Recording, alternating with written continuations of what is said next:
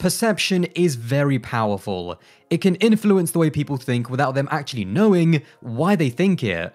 Ferrari, in the space of one season, from the end of their disastrous 2020 season to the end of their reinvigorating 2021 season, almost seem like a brand new team with a new outlook, and on the outside, the fans also seem to have new and fresh hope in their future as well. But a year on, all of the ingredients are still the same, however. But the one that's changed is Carlos Sainz.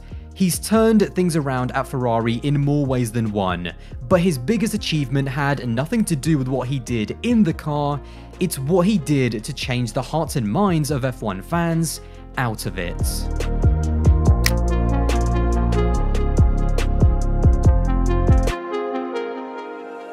Now, I want to start off by saying that this video really is not about what Carlos Sainz did on the track and the fact that he beat Charles in his first season at Ferrari.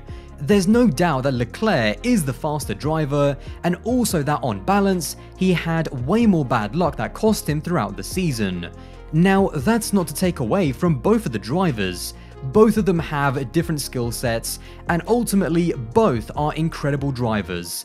What's quite interesting is that when we talk about some of the bad luck that Leclerc had in 2021, people always use that as a negative to try and take away from Carlos. I would actually flip that and say, instead of using bad luck for one teammate to diminish another teammate's achievements, why not praise the team itself for having the perfect driver lineup so that when one driver has a bad weekend, whether or not it's their fault or not, the other driver is always there to pick up the pieces and deliver for the team. I mean, think about it. Carlos Sainz had 4 podiums in 2021, and in each of those races, something always happened to Leclerc. In Monaco, when Leclerc couldn't start the race because the team didn't spot his broken drive shaft, Sainz went on to score his first podium for Ferrari. In Hungary, when Leclerc was just an innocent victim of the Turn 1 chaos, Sainz again scored another podium after Vettel's disqualification. In Russia, when it was actually Leclerc who told the team and made the mistake of staying out, Sainz, who pitted for the Inters quite early on, yet again picked up a podium, seemingly from nowhere. And then in Abu Dhabi, Leclerc did not have his best weekend and got caught out with the timing of the VSC, but yet again, Sainz was there for Ferrari and scored another podium. Pairing, and ultimately, that's why Ferrari finished third in the Constructors, even though McLaren definitely had the car to also finish third, but it was Ricciardo on their side that let the team down. That's all that I have to say with regards to the actual on-track performances.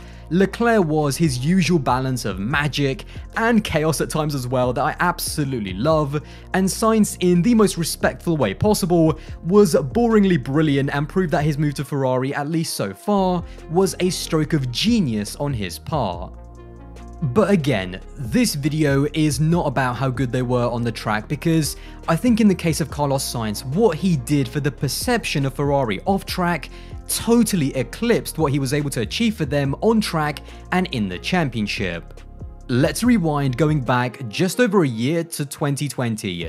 That was one of the worst seasons in Ferrari's history, which was equally matched by their worst car since 2014. The real start to this was when Ferrari announced that they would drop Sebastian Vettel for 2021.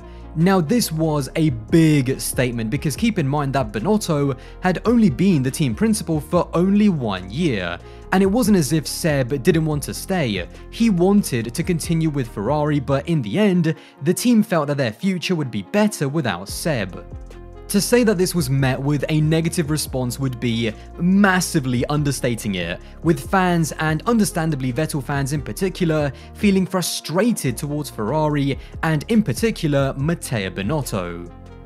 My feeling at the time was very simple. If you give Leclerc a long-term contract, you are sending a very simple message that he is the future of the team. And after the way 2019 ended, with the two of them crashing into each other, and with so much tension within the team after just one season together, I was one of the people who actually made a video before it was announced saying that I think Seb needed to leave Ferrari because on one side, I think the team moved on from him and found their new star, and on the other, I don't really see Seb being able to get the best out of himself when he's up against a young charger who has the support of the team around him. It was almost a direct copy of what happened to him in 2014 against Ricciardo. Either way, this massively unpopular move by Ferrari to drop Seb, which was combined with one of the worst seasons in the team's history, brought about a level of negativity and toxicity from the fans towards Ferrari that I have never seen before in my life. Most of it was also being directed towards Matteo Binotto.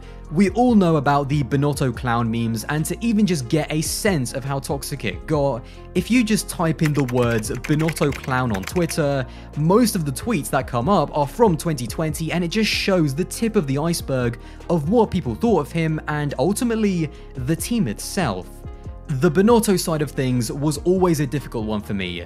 On one hand, I respected his decision to see that it just wasn't going to work with Seb and Charles, and then to actually have the guts to drop a four-time world champion. But the way he handled it, the things he said, the not so subtle tension within the team, and even the fact that Seb then decided to basically slap Ferrari in the face by announcing his move to Aston Martin during Ferrari's 1000th Grand Prix celebration weekend, all of it was just descending into chaos, and 2020 really was a year where Ferrari were just racing to get the year over and done with. So, entering 2021, Ferrari were at an all-time low. Of course, the Tifosi will always support them, but as someone who was just quietly observing the general feeling towards Ferrari on social media, there was still a huge amount of animosity towards the team and towards Binotto. It almost got to the point where I think the fans who were critical of Ferrari and the way they dealt with the Seb situation almost wanted Ferrari to fail in 2021 because it would validate their criticisms of Binotto and prove that he was wrong. Even throughout 2020, there were so many people that were saying that Binotto should be dropped as the team principal. My thoughts were that Ferrari is a massive brand, and having a negative image on their Formula 1 team, which is a huge part of their brand, that can't continue to happen. But if the boardroom back Binotto and the decisions that he makes, he should be given the time to show and prove that he made the right call on where the team should go. If the team don't improve, and if there is yet another civil war between the drivers, and yet another backlash saga on social media towards Ferrari and Binotto, and if the car itself after 2020 continues to be as bad as it was, then I think it would be more than fair to question if Matteo Binotto is actually the right man to take Ferrari forward to where they need to be. This is where Carlos Sainz comes in. Not only did he meet the targets that I'm sure he and Ferrari had before the start of the season, but the way he's shifted the perception of Ferrari in the space of a year with his incredible performances and consistency has been nothing short of sensational. Now, I want to make one thing clear. Ferrari are still massively underperforming relative to where they need to be.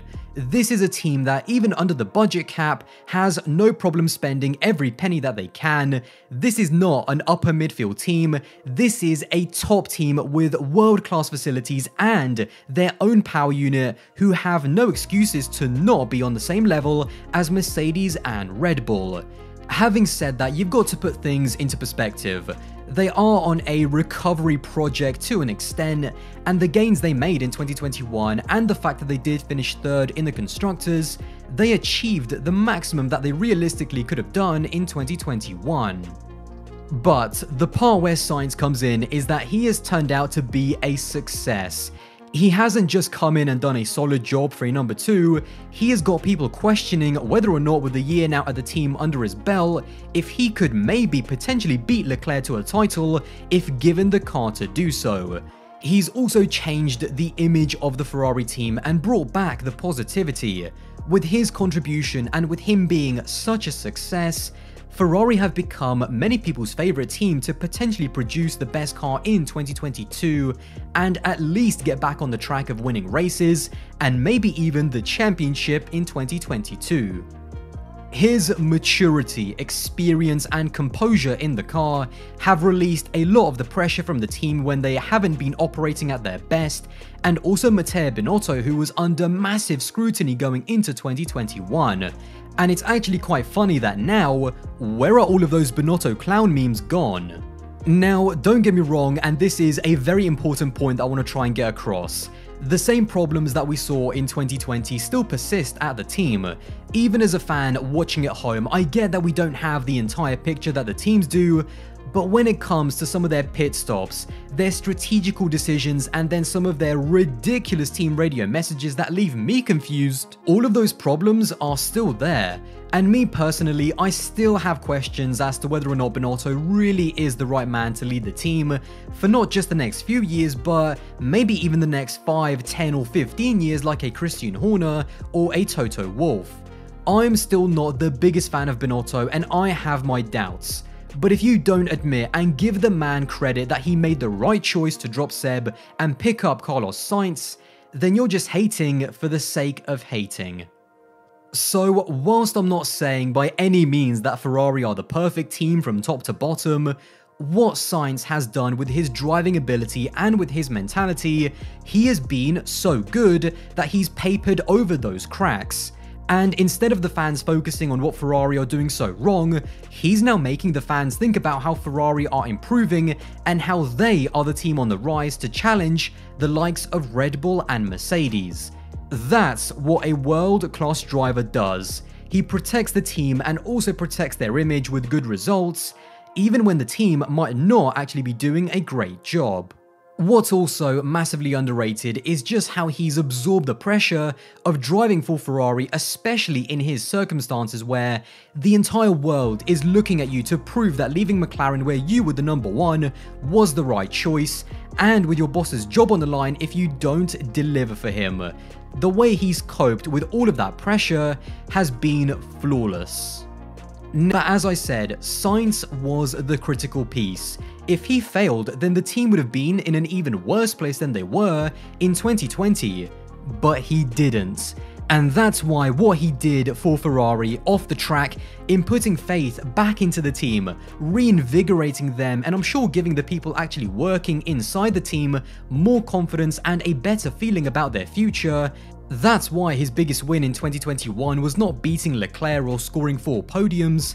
It was absorbing the Ferrari pressure, putting himself into that future Ferrari champion conversation, and most importantly, turning the perception of the team around when they were at their absolute lowest in just one season.